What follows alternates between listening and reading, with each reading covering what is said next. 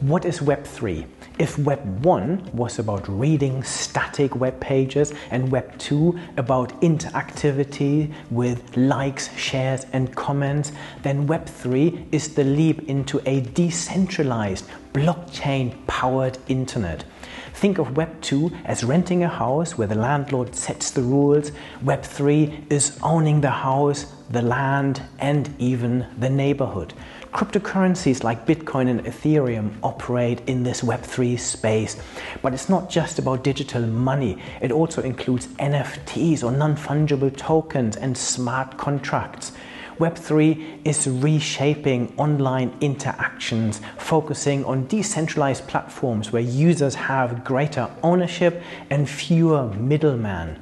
It's paving the way for a more inclusive and user-centric web experience. That's Web3 in a nutshell. Don't forget to like, share and subscribe for more tech insights.